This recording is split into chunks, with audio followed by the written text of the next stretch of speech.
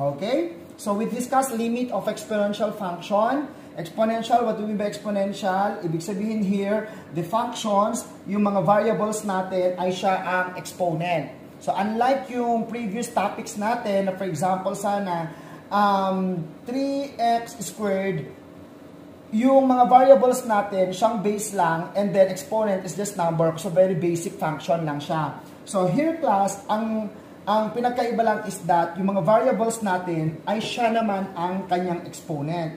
So let's try this. For example, we evaluate the limit of 4 raised to x minus 1 all over 2 raised to x minus 1 as x approaches 0. So makikita mo dito na ang variables ang siyang exponent. Okay? So first rule is that we substitute first yung x natin, yung value ng x natin dito sa ating function.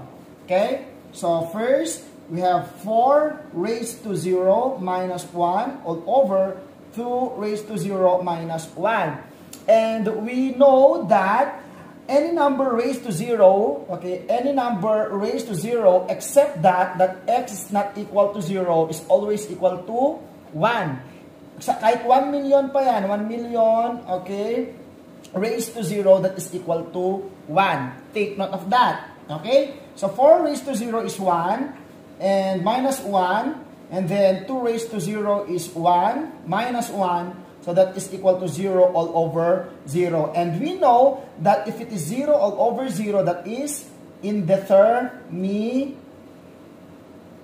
And then if you determine and if the function is indeterminate, gawan natin ng paraan para ma-simplify natin siya so that we'll be able to solve for its limit. Okay? Erase ko na to.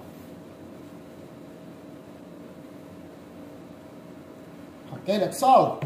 Kung makikita mo to class, parang ang gagawin ko is that may factors sa numerator. And then, if factor out ko siya, para later on, may makancel out ako. Believe, okay, know that itong 4 raised to x, that is just equal to 2 raised to 2 raised to x. Kasi di ba ang 2 raised to 2 is just equal to 4. Then raised to x, o di 4x lang din yan. Minus 1. Okay? All over 2 raised to x minus 1. Ang gagawin ko is that, class di ba ang a raised to m raised to n is just equal to a raised to n raised to m. Parehas lang yan. Okay? And parehas lang yan sa a raised to n m. Pare-parehas lang mga yan. So, ito, ang gagawin ko is, pwede ko siyang isulat as 2 raised to x squared minus 1. All over 2 raised to x minus 1. So, that is limit of x as x approaches 0. Okay? So, ituloy ko siya dito sa kabila. Kung makikita mo to class, parang makikita mo na naman si difference of 2 perfect squared, a squared minus b squared. Wherein, that is equal to a plus b times a minus b. Ang a ko naman dito, class, is 2 raised to x. Okay?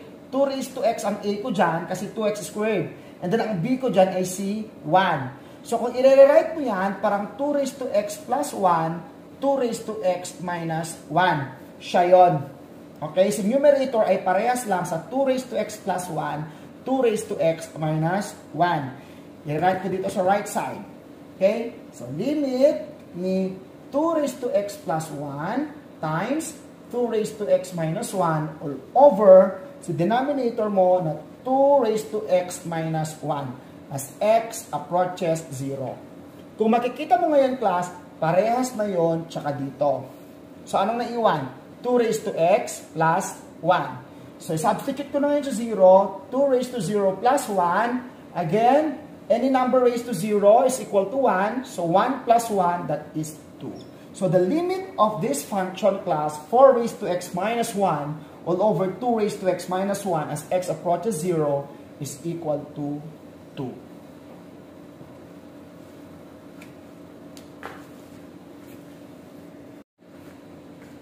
Okay, let's try this example number 2. So, evaluate the limit of the function 1 minus 2 minus 3 raised, 2 times 3 raised to x plus 9 raised to x all over 1 minus 9 raised to x. First is that, we direct substitute value of x equal to 0 to our variables. Diba? So, 1 minus 3 raised to 0 is 1. Times 2 is 2. So, 1 minus 2 is negative 1. Plus 9 raised to 0 is 1. So, negative 1 plus 1 is 0.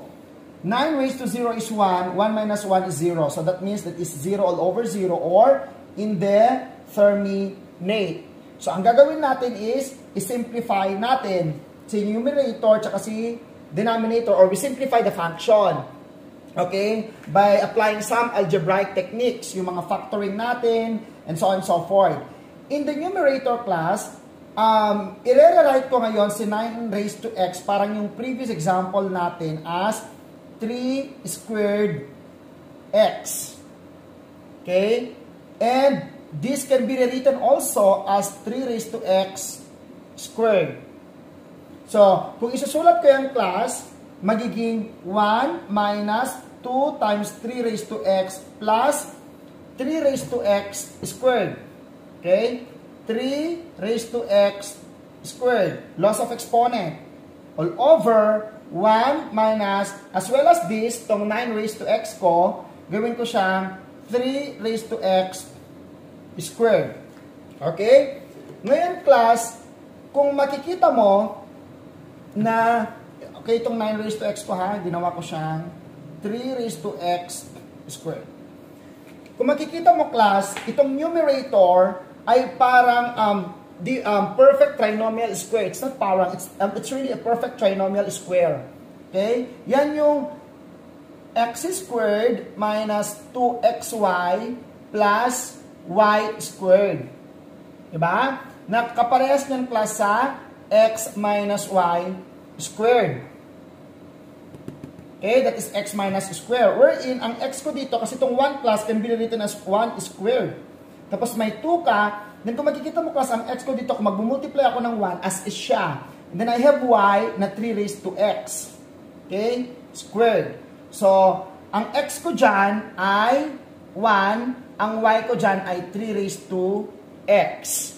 So, pwede ko siyang isulat, class, na 1 minus 3 raised to x squared, or dalawang 1 minus 3 raised to x. So, times 1 minus 3 raised to x.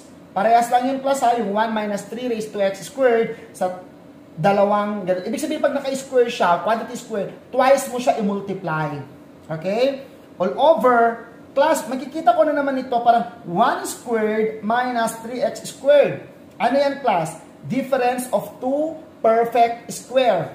Wherein the difference of 2 perfect square, a squared minus b squared is equal to a plus b times a minus b. Wherein ang a ko dito is 1, ang b ko dyan ay 3 raised to x. So that is just equal to 1 plus 3 raised to x, ay 3 raised to x, and then 1 minus 3 raised to x.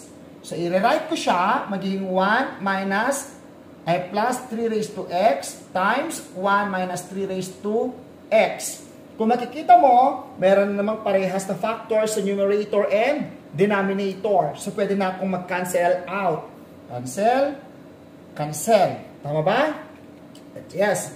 Ngayon, pwede na natin i-substitute si 0. So, 1 minus 3 raised to 0 all over 1 plus 3 raised to 0. So, 1 minus 1, that is 0. All over 1 plus 1, that is 2. So, that is 0 all over 2, or that is equal to 0. Okay?